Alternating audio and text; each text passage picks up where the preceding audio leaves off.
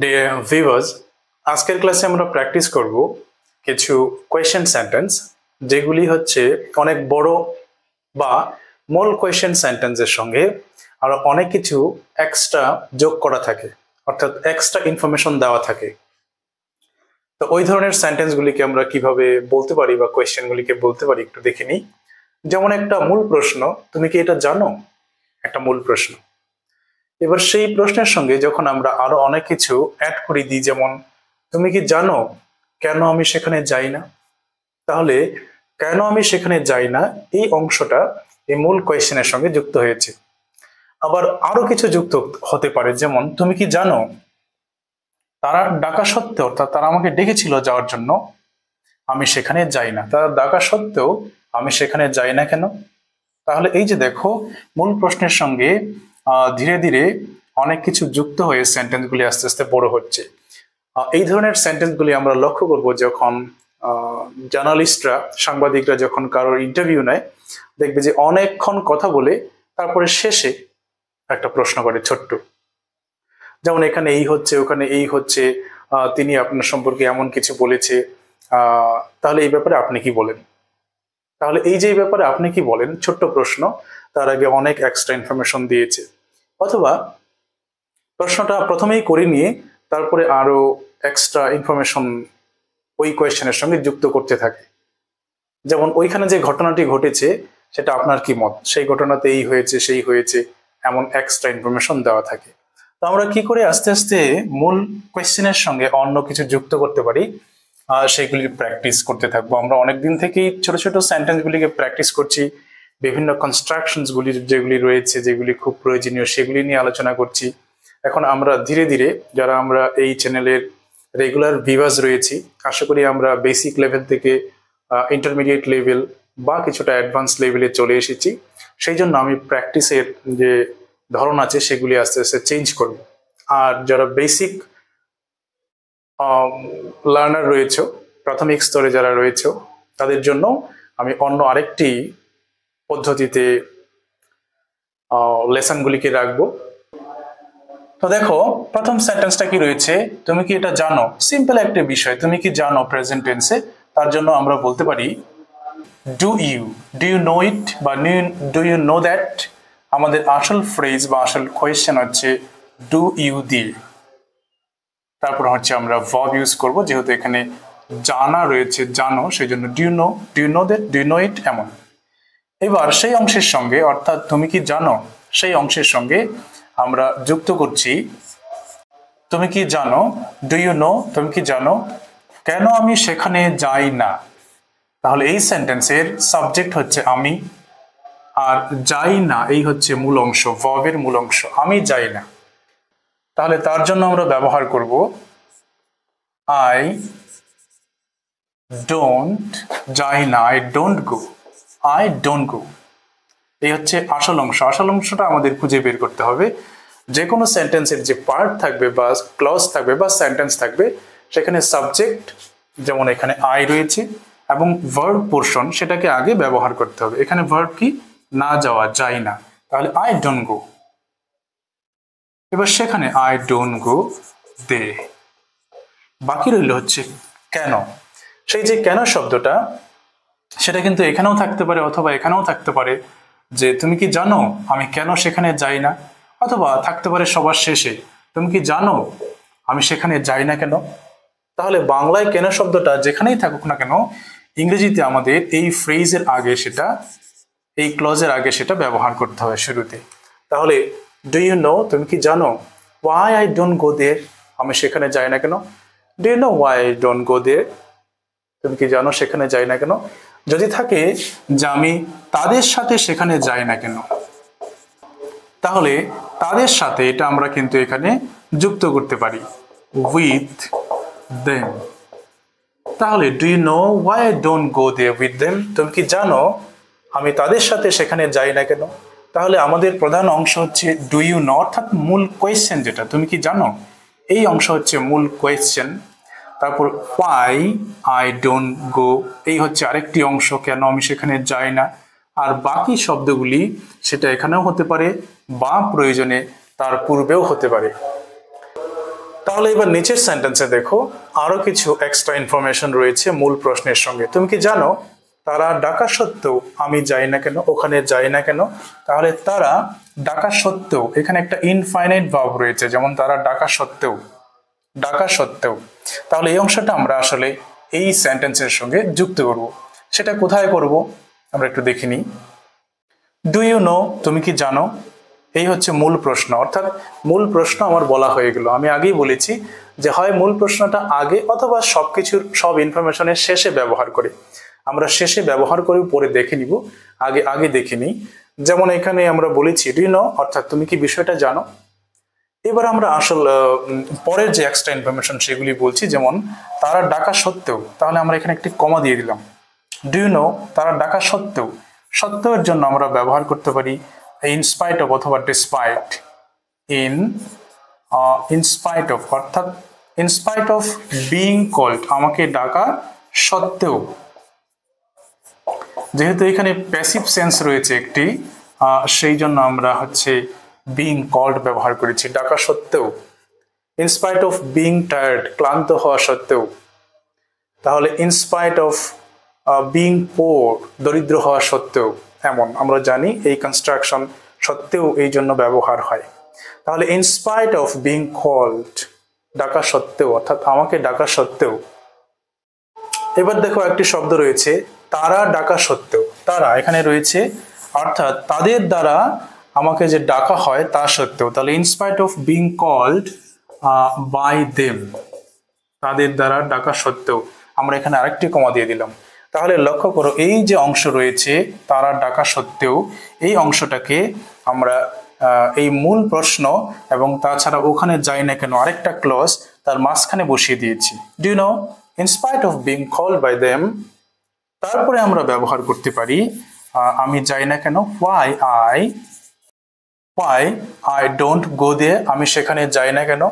একটা বিষয় মনে রাখতে হবে, আমরা কিন্তু আইটাকে হেল্পিং ভার্বের আগে ব্যবহার করব। আর যদি সাবজেক্টটাকে হেল্পিং ভার্বের পরে ব্যবহার করি তাহলে এখানে একটা কোয়েশ্চেন প্রশ্ন অংশ হয়ে যাবে, সেটা আমরা ব্যবহার করব না, কারণ কোয়েশ্চেন যে মূল অংশ সেটা অলরেডি এখানে ব্যবহার করেছি এই অংশটাতে সাবজেক্টের আগে হেল্পিং ভার্ব ইউজ করে। তাহলে এখানে why don't I go there এটা নয়, why I don't go there, আমি সেখানে যাই না কেন। তাহলে দেখো বড় অংশ বলতে চাইলে আমাদের সেই টুকরোগুলিকে সেন্টেন্সের মাঝখানে হোক, পরে হোক কিংবা আগে হোক, অংশগুলিকে বসিয়ে বসিয়ে মূল অংশকে বলতে হবে। আমরা এই সেন্টেন্সটাকে এবার একটু অন্যরকম ভাবে দেখব। দেখো আমরা একটু অন্যরকম ভাবে বলতে চাচ্ছি সেন্টেন্সটাকে। এখানে যে অংশ রয়েছে in spite of being called, আমরা সেটা দিয়ে শুরু করেছি। In spite of being called, ডাকা সত্ত্বেও বা আমাকে ডাক দেওয়া হয়েছে এমন সত্ত্বেও, আই ডিডন্ট জয়েন, অর্থাৎ জয়েন করার জন্য আমাকে ডাক দেওয়া হয়েছিল কিন্তু আমি জয়েন করিনি, আই ডিডন্ট জয়েন। এখানে আমরা স্টপ দিতে পারি, দিয়ে সেন্টেন্সটাকে আলাদা করে, অর্থাৎ মূল কোয়েশ্চেন সেন্টেন্সটাকে আলাদা একটা সেন্টেন্স করে আমার কথোপকথনের সঙ্গে যুক্ত করতে পারি। ডু ইউ নো হোয়াই, তুমি কি জানো কেন, অর্থাৎ কেন আমি জয়েন করিনি সেটাকে তুমি জানো। তাহলে আগেই বলেছি দেখো আমরা কিন্তু অনেক এক্সট্রা ইনফরমেশন প্রথমে দিয়ে শেষে মূল প্রশ্ন করতে পারি। ডু ইউ নো হোয়াই, এখানে অনেক কিছু হয়েছে, এই সমস্যা হয়েছে, এই সমস্যা হয়েছে, কিন্তু আপনি জাননি কেন, হোয়াই ডিডন্ট ইউ গো, দিয়ে মূল প্রশ্ন আমরা সবার শেষে করলাম। তাহলে সেখানে যেহেতু কেন একটি ব্যাপার রয়েছে সেই জন্য হোয়াই সবার শেষে যুক্ত করতে হবে। ডু ইউ নো হোয়াই, অর্থাৎ কেন আমি যাইনি। এবার আরো কিছু এক্সট্রা ইনফরমেশন, যেমন in spite of being called by them, আমরা এখানে বুঝিয়ে দিলাম যে তারা আমাকে ডেকেছিল। যদি আরেকটু ইনফরমেশন দিতে যাই যে পার্টিতে জয়েন করার জন্য, তাহলে to join, join a party বা the party, to join the party, একটা পার্টিতে, একটা অনুষ্ঠানে বা পার্টিতে যোগ দেওয়ার জন্য আমাকে ডেকেছিল। তো in spite of being called by them to join the party or join a party, একটা অনুষ্ঠান, আর ডিডন্ট জয়েন, আমি জয়েন করিনি।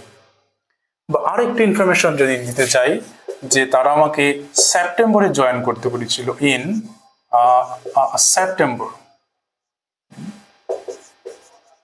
In September. So in spite of being called by them to join the party in সেপ্টেম্বরে আমাকে join করতে বলেছিল, সেটা বলা সত্ত্বেও I didn't join.